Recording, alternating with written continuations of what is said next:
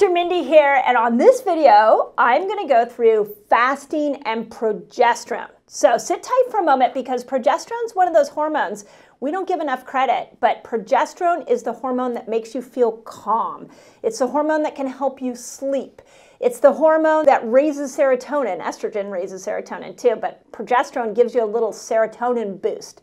So we want to have progesterone. And if you're a woman over 40, yeah, it's declining. And men, your progesterone declines too. You have a little bit of progesterone, so we're not leaving you out of the progesterone conversation. And if you're new to my channel, I just want to say welcome. I am on a mission to get 1 million people here this year and teach you all how to build a fasting lifestyle. A fasting lifestyle is our way out of this incredible immune crisis we're having in the world. It's also a way out from a lot of hormonal imbalances and chronic disease for that matter. So learning these principles is pivotal. I'm excited to share them with you. So welcome, and those of you who always share these videos, you guys are awesome. Appreciate it. We're all in this together, so grateful for you.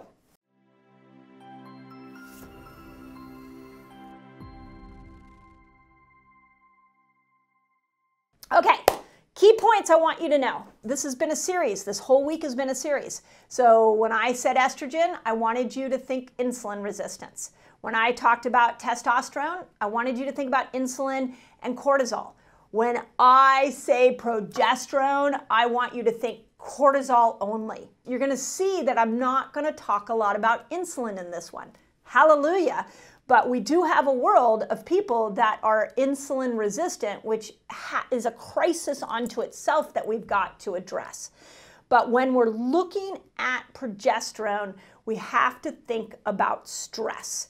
And there are two types of stress. I talked about this on Tuesday. There is a hormetic stress that's helpful and it forces your body to heal. And there is chronic stress that's not helpful for anybody.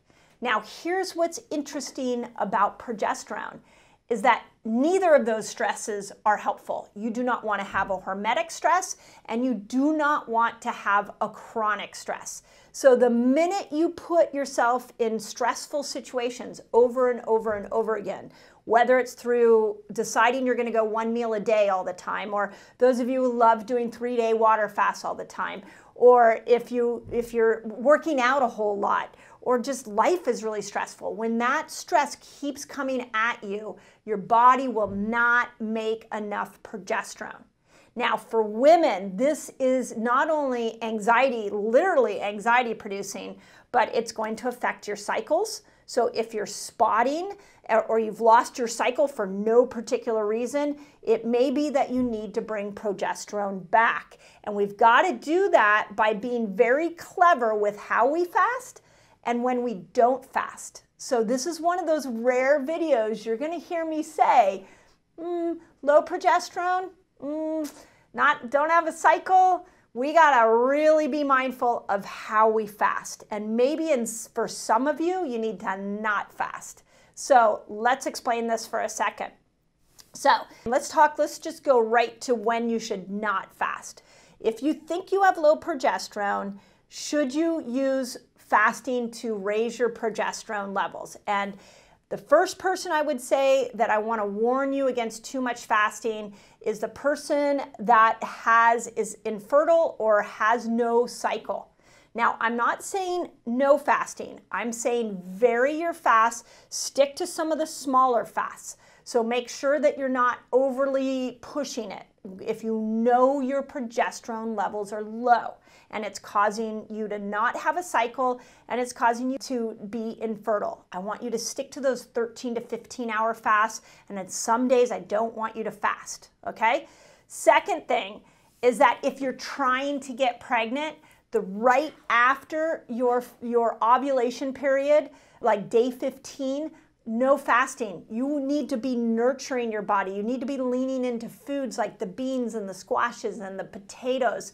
So if you're actively trying to get pregnant, you can fast from day 1 until day 10, right before ovulation. Around ovulation time period, you can do intermittent fasting. But after ovulation, up until the time you would bleed again, I don't want you to fast. That's the other person that shouldn't fast. And then the third scenario is the menopausal woman. So we just aren't getting progesterone back again. It's going away. And so for that woman, it's not that I don't want you to fast. I want you to do more of a 4-2-1 or a 5-1-1. Like go watch the video I did on how women over 40 should fast. I'm getting really with hormones this month. I'm really getting into these nuances so that you guys can customize a fasting lifestyle to your hormonal needs. So that's the first thing. The second point I want to make is that fasting will raise cortisol. So how do we get around that? And that is that we do shorter fasts, like I just recommended, and that we vary our fasts. So I just covered that. But if you know progesterone's low, know that you're either going to do short fasts or vary the fasts. Okay, third thing. Now here's the fun part. When you think about progesterone, you think about stress, but I also want you to think about food. So let's look at all these hormones. This is the last day of our fast training week. Let's kind of bring a summary together. Let's look at all these hormones. Estrogen, you're going to rock fasting. Testosterone, you got to do some variation, but for the most part, fasting, losing weight, that's going to help. Cortisol, if you're under a lot of stress, you're going to want to limit your fasts. But with progesterone, we really want to use food to heal. Food is going to heal progesterone levels better than fasting. So you want to make sure that you're, again, varying the fast, keeping it short, but leaning into those progesterone building foods. Okay, I know that can be confusing. So believe me, this week I took on a big nugget trying to teach you guys. This is the kind of stuff I teach in my reset and in my academy, but I wanted to bring it to you here on YouTube for a variety of reasons. One, I'm just so grateful for you guys. You've been incredible fans that have sent my information out into the world, and we're getting just incredible feedback from people who are getting great results from YouTube. So I wanted to get into more hormonal and fasting information for you. But if you're confused and you need more help, join us in the Forever Immune Reset. This is where you take that confusion and you simplify it and you put it into action for yourself. I'm in the reset. My guides are in the reset. It is a 19-day experience where we're going to show you how to become metabolically flexible. We're going to show you how to build your immune system. We're going to show you how to get your mental energy back. We're going to show you how to reduce your pain levels, to sleep better. All the miracles of fasting. We're going to show you how to build that fasting lifestyle in that reset. So just put Forever Immune Reset and we'll send you a link for that. Okay, but progesterone, we think food for progesterone, and we think we keep stress low. Estrogen, we think insulin sensitive, let's go keto, let's fast like a fiend. That's testosterone, we think variation, and we think insulin sensitivity. So that gives you just a big picture here. If you want more information on everything I taught this week, there's 2 places you can go. One is the free companion guide. Just put companion guide in the comments.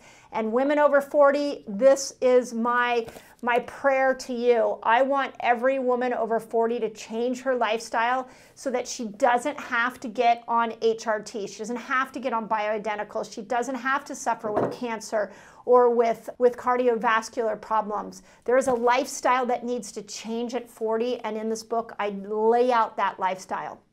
So I'm really excited to share it with you. Just put Menopause Reset in the comments and we'll send you a link. Whew, okay, there you go. That was a lot of information. So let me know how you guys received this information this week. And know, as always, I'm cheering you on. And next week I'll be back with some great videos. And congrats on another awesome fast training week.